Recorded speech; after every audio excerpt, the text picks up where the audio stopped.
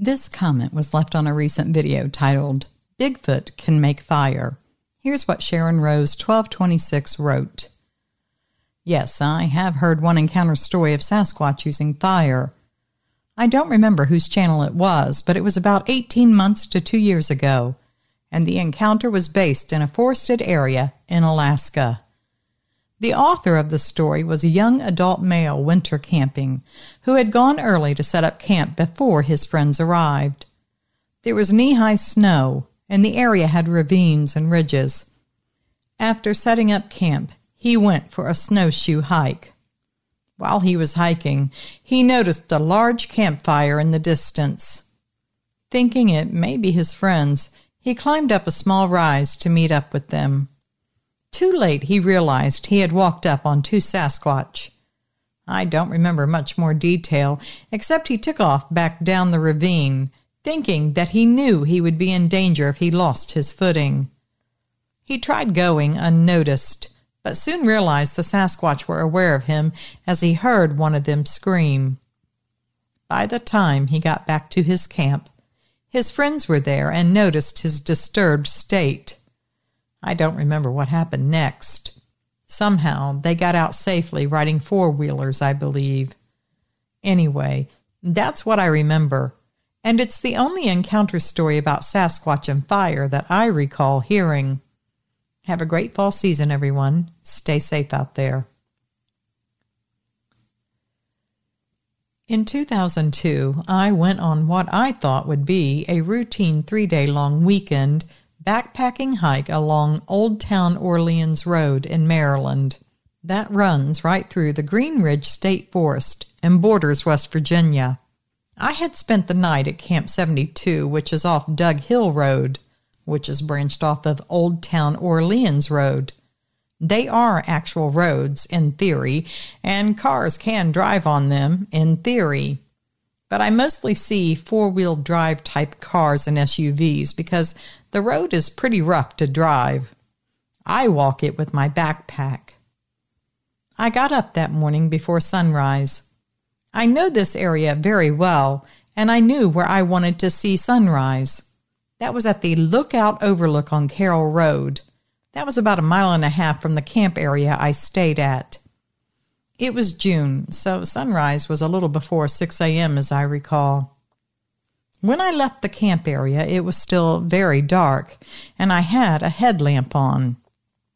I started walking, and right away I was hearing something over to my left walking in step with me. I called out if someone was there.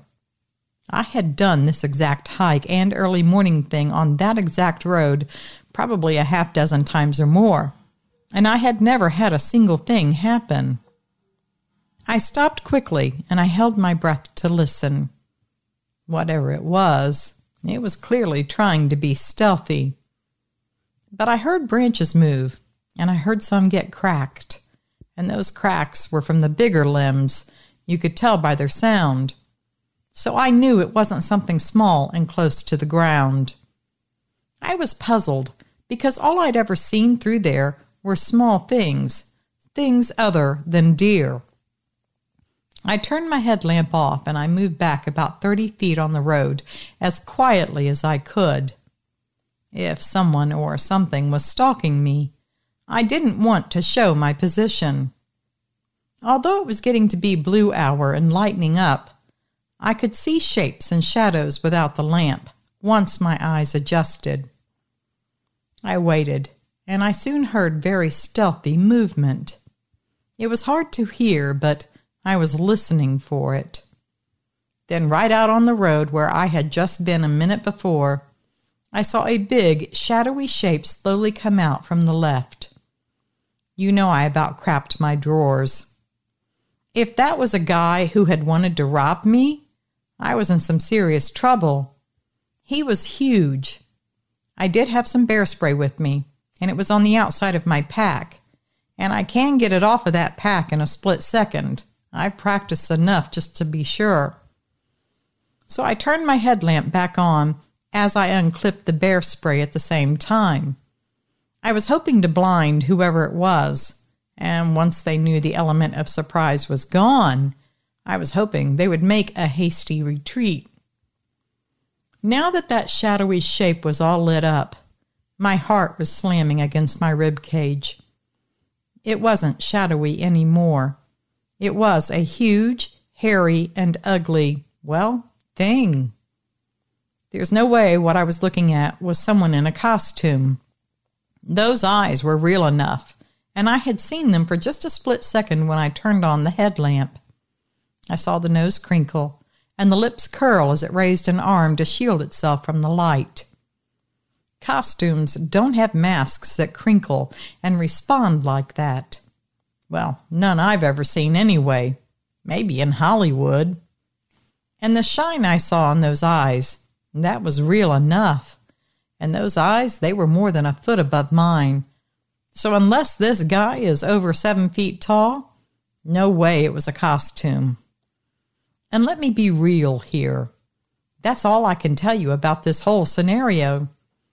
I saw that, and I knew what it was right away. I got scared, I can't lie. I turned and I ran. I know better than to run like that, but I did it anyway. I didn't run, though, the 2 times I ran into a bear in all the years I've been hiking. So I can only tell you that there was something very primal about the way I reacted to seeing it. I can only describe it as being over 7 feet tall. My guess is it was about 3 feet wide. It was very thick and had a very bulky build. The hair was a very dark brown, like the darkest wood stain you can get without it being actually black. It wasn't a shiny hair, though.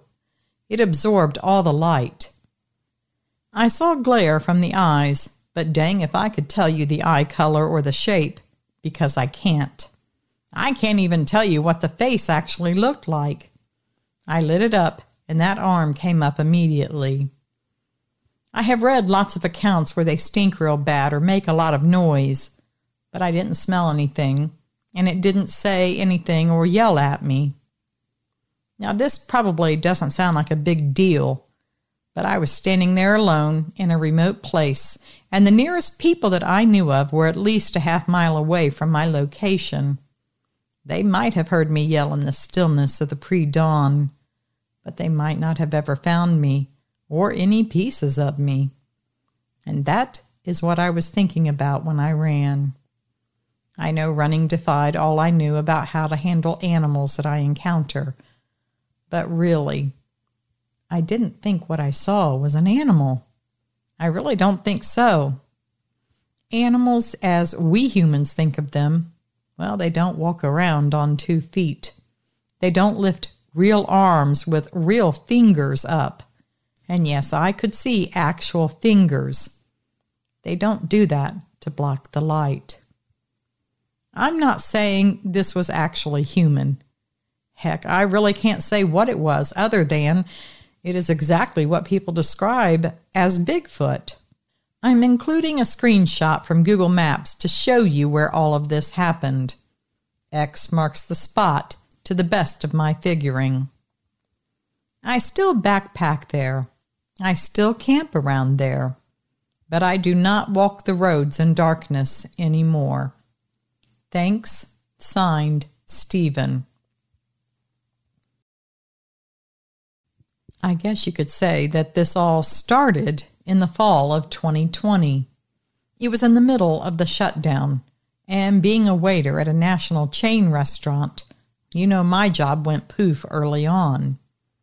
I had no choice but to move back to my parents' place in the Ozarks in Missouri. They had moved there when my dad retired from the military. Their property was in the middle of a strip of other properties, all of which were bounded to the front and to the back by a road. Now, ironically, it was the same road in the front and on the back. It was a road that went around in a horseshoe shape. At the back of my parents' property, there was a mobile home that they had used for extra rental income. But like me, that renter's job went belly up, and they had no choice but to leave. I moved into that trailer, so we all had a little more space. We hadn't lived together in over 17 years, So it was a little bit of an adjustment.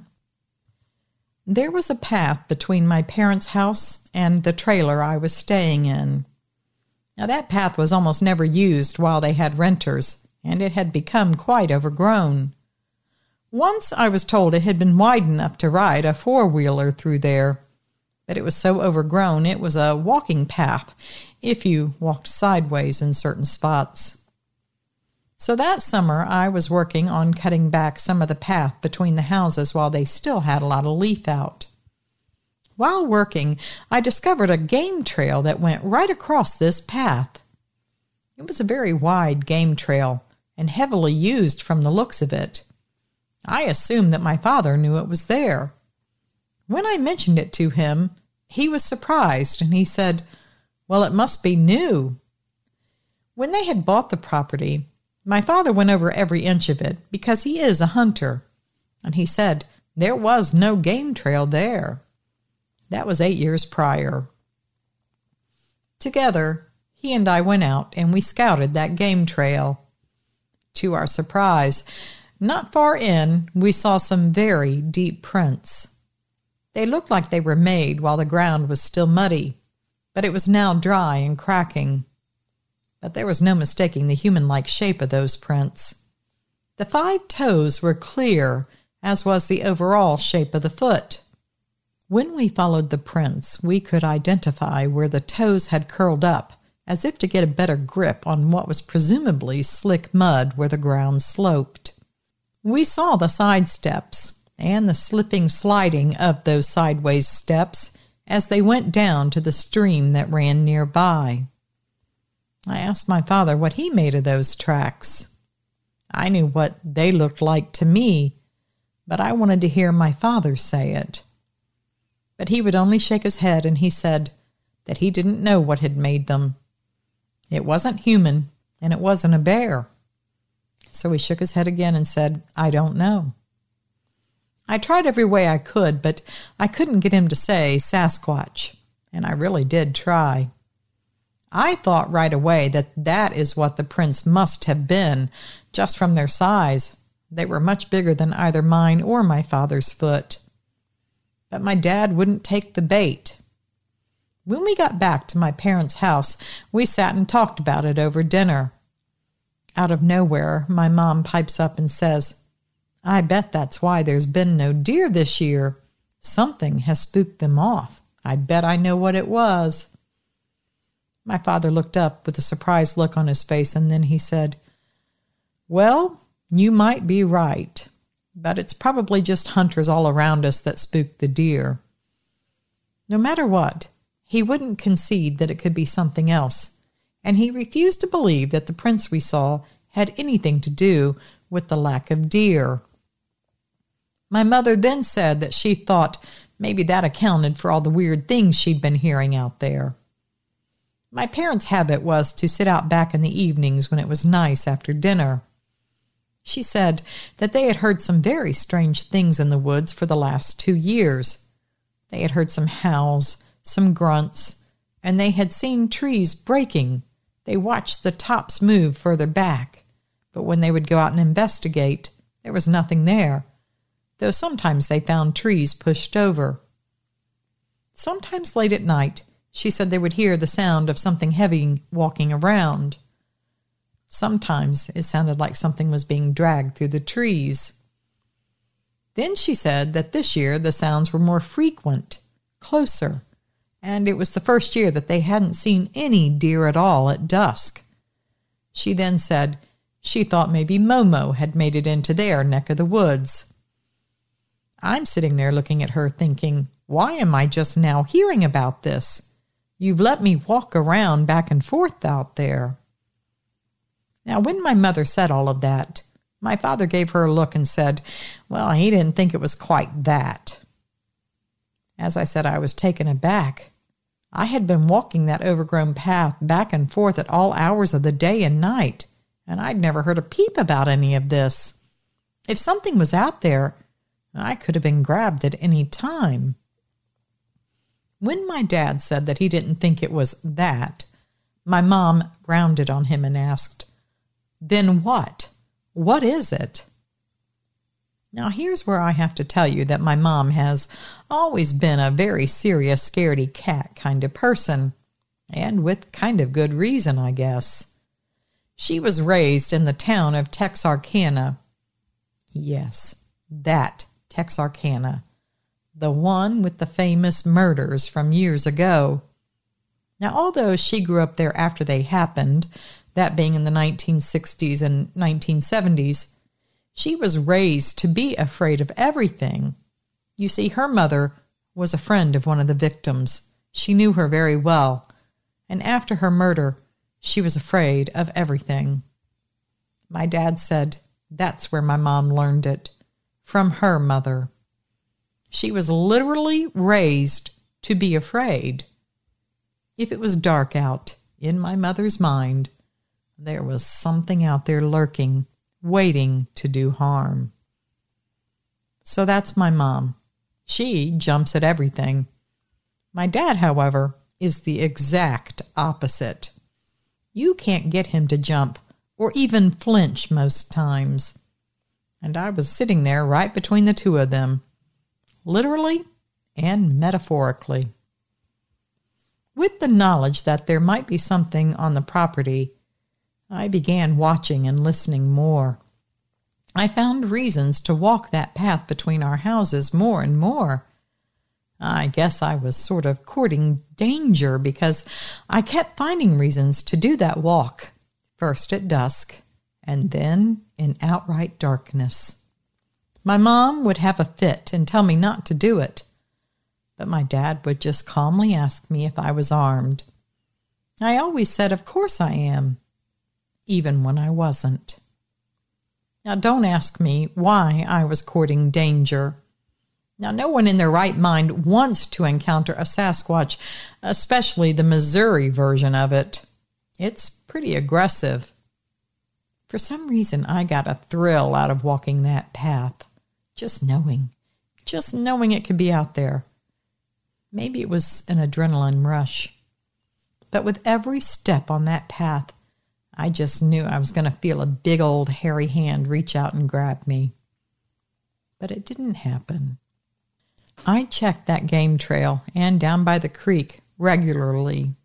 No new tracks. The old tracks were obliterated with a hard October rain, so I couldn't even look at them again. The creek rose to cover the sideways steps on the sloped bank. I was disappointed. A few times I left apples or other food out near the stream on a rock.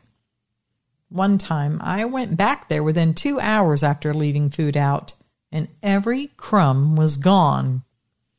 It was daylight, but of course it could have been a raccoon or really any other animal. But I wanted to think it was Momo. Now the winter months rolled by, and there were no more sightings of it, and neither did I hear anything like my mother had described. Now, of course, you know I'm still writing because that wasn't the end of it. Not at all. The winter came and went, and I was disappointed more than I can say. But now the spring came, and it was a very wet spring. Felt like we had rain at some point almost every day.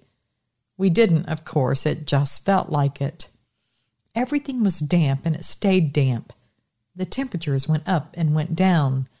The creek swelled and overflowed its banks at one point by more than 10 feet on either side. It wasn't quite a flooding situation, but it's enough to tell you it was a very wet spring. Perhaps because of that, we had turkeys that moved onto our property and took up roosting in a batch of trees within about 100 feet of the back deck of my trailer. Before the trees budded out, I could sit there and watch them come down at dusk. Sometimes I'd even see them during the day, just walking around and sometimes just resting. Early one morning, though, I went out on the back deck with my coffee. So this was April of 2021. It had rained through the night. The temps had dropped quite a bit more, yet the ground was still very warm. So lots of low, misty fog everywhere, which I find beautiful and calming to look at. Then I heard the turkeys yelping and gobbling all of a sudden. Well, something had disturbed them, I thought. I stood up and went to the end of the deck to see down that way, but all I saw was mist and fog. Then all at once I saw something larger than a man, but looking human-shaped, jump up from the low mist as if it had been lying on the ground. I watched it jump and pounce on something. It was sort of like watching a frog jump. I clearly saw arms and legs, though. It was just the blink of an eye. Then it did it again and again. It was hopping in the mist and chasing something. The turkeys, from the sound of it. On the fourth or fifth jump and a scrabble into the fog, it suddenly caught one. It stood straight up and started walking right in the direction of the trailer. I saw the outline of it against the fog, and with the pines and the leafing trees behind it. I saw there was a limp turkey in one of its hands. The arms swung back and forth as it walked, and I saw the lifeless turkey wobble and sway. It walked very near the trailer. It didn't need to, I was sure, but I wouldn't move an inch. I did not want to get its attention. It didn't matter, because it knew I was there. It came very close to the trailer and held that turkey out as it walked by. I couldn't see the face clearly, but it felt like it was giving me some kind of a death stare. Maybe it was challenging me, like, what are you going to do about it? I took a turkey from you. Maybe it was just showing me it was a very successful hunter. That scenario could be interpreted probably 1,000 ways. I know because I've sat and interpreted it at least 1,000 ways myself. It walked within 50 feet of my position on that deck. I tell you, it did not have to do that. It could have skirted the trailer completely through the pines and the other trees that ran between my trailer, the creek, the path, and the game trail that I assume it ultimately went to. It could have avoided me altogether. I have my own thoughts on why it did it like that. I'm sure you can guess. When it was gone, I immediately went in and phoned my father. He listened as I told him, and he didn't say much. He said, though, when the fog cleared, we would go have a look around. And we did. The fog lifted later that morning, and out we went. There were smeared, muddy prints all over, and exactly where I told my dad that I had seen the creature pop up and out of the fog and jump after those turkeys, while the evidence was right there to be seen. There were bushes broken, limbs cracked and ripped, huge holes in the ground growth where it had jumped up and landed. My dad asked me what it looked like, but I could only tell him that it looked like a shaggy Bigfoot. It wasn't at all neat and short-haired like the old film. No, this was shaggy, hairy, messy looking. Later that month, it was a nice night, and I had the windows open. I was watching television, and then all at once there came a smell through the window that just took my breath away. It stunk so bad. I got up to shut the windows, and when I did, I turned the lights on outside, and I had to jump back a little bit, because there it was, standing right to the side of the edge of the deck, and it was looking right up at me at the back door window. I got a better look at it that time, though. It was within 15 feet of me. It was nighttime, but with the light on, I saw its leathery face, the bulbous-looking nose, the thick lips, and the big jaws. It gave me a stare for 3 or 4 seconds. Then it walked off into the darkness. I was shook. I can't lie. It was part monster, yet it looked so human. I felt like it came there, hoping that I would walk out at night, which I often did. I sometimes would sit out there at night, but never after that. Thinking it might appease it, I left more food out for it after that, but I put it farther away from my trailer. There were a few times I would suddenly feel uncomfortable out there, and I would quickly retreat back to either the trailer or my parents' house, and I never went out unarmed ever again. I only had one more unsettling encounter with this creature. It was just after noon one day. It was a very clear day. It was June, but it was already very hot and humid, as I recall.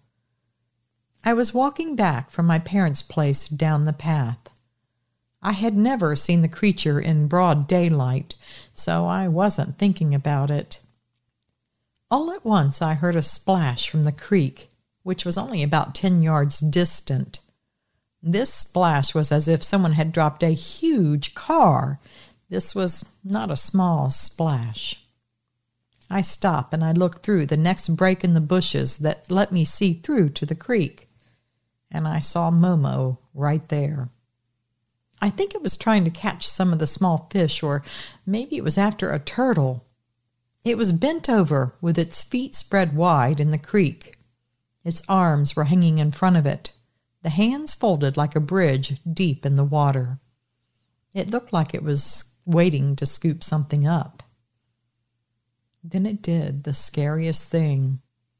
Very slowly, like an exaggerated slowness that you would see in a movie, it raised its torso just enough so it could raise its head, and it looked right at me. Then it let out a huff and a snorting growl. Then it straightened up, and the growl grew very loud, and then it started leaving the creek. I turned and ran to my trailer faster than I think I've ever ran in my life. I got in the door and turned to slam it shut, and I about froze when I saw it was coming right up the front steps right behind me. I barely got in the door, locked it. It hit the trailer and it left dents in the old siding. The pictures on my walls shook, and I had one of those 3-tier bill and mail sort of things. It had been hanging on the wall next to the door. It was knocked right off the nails and hit the floor. Apparently, I had pissed it off. I don't know what I did, but I did something. Maybe it was just me looking at it in daylight. Maybe that was enough. I called my dad, and he came out with his rifle, and he brought one for me as well. Again, we went looking, and we went down to the creek. We saw prints, but there was no Momo. Well, that was enough for me. For the rest of that summer, we drove our cars back and forth around on the road to get to each other's house. We did not use that path anymore. That fall, I managed to get a job in town and had saved enough by the next spring that I was able to move out and start my life once again. But I stayed out of those woods. I no longer thought of them as my parents' woods anymore. They belonged to Momo. My parents still live there. They now have renters in that trailer, but again, no one uses that path. My mom says that from time to time she still hears things out there, but neither her nor my dad have ever actually seen anything, and for what it's worth, I hope they never do. I always thought it was odd that it let me see it. My mom said she thought it was because I was younger, and it might have seen me as a threat. Whereas my father, being so much older and visibly gray, maybe he thought he wasn't a threat. If it was a he, I don't know for sure. But in my opinion, if I was someone else and I looked at me and my dad side by side and I didn't know us at all, I would still peg my dad, gray or not, as the more dangerous of the two of us. He's clearly one of those alpha male types, whereas I'm really not. But who knows how Momo thinks and what he knows? I do know Momo never approached my parents' house, and it has never shown itself to either of my parents. I think back to how excited I was in the beginning, hoping that I could see it. All I know is I must have been crazy. After seeing it, I will tell you, it is no pleasant thing to see. Just call me no fan of Momo.